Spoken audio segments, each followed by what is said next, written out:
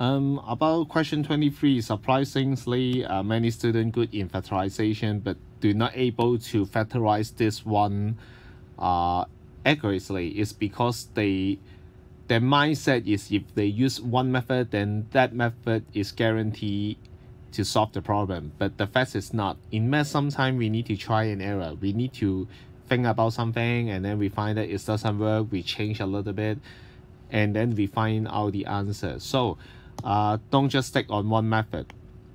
M squared minus 9n squared negative 6n minus 1. It's very obvious that this is square term and 9 is also square number, 3 square. So we will think that it's about the third identity. So we try to factorize by using the third identity. This is something square minus something square, which is m. What inside is 3n squared. Don't write down 9. 9 squared is 81, but not 9. It should be 3 squared to give you 9. And then you write m minus 3n, m plus 3n. In the second part, maybe you can extract negative 1. So we got 6n positive 1. And then maybe you suck here. What should I do next?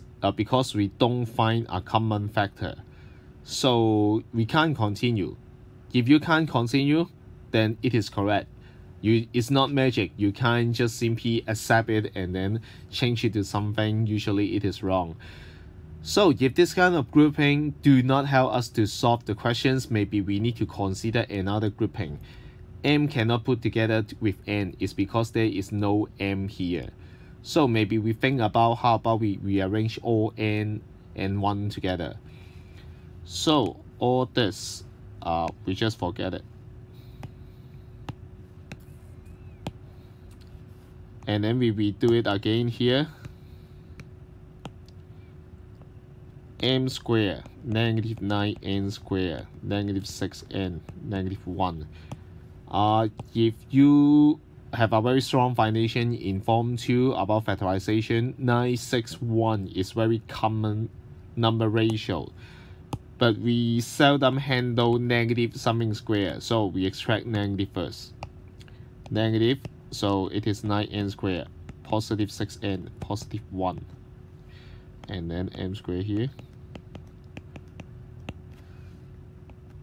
So what inside 9 is square number, so maybe we can write in form of bracket square plus 2 bracket and then plus bracket square. We put 3n, 1 and 1 here. But don't forget, it's just our guessing at this moment. We have to check is that consistent with this one. It's not magic. We can't change the value. 2 times 3 times 1 give us 6n. So this one is correct. We can write in this format. So if we continue, m squared minus something, and then what inside is something plus something square. And this bracket is duplicated, we don't need it. So now we successfully write down another format is something square minus something square. So we can apply the third identity to rewrite it. Something plus something, something minus something, m.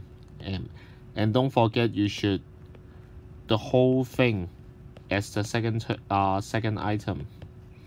Don't forget the bracket, otherwise your sign will be wrong. Plus 3n plus 1, the first bracket is correct. The second bracket is m minus 3n, most important, minus 1. So you'll find which one is the answer.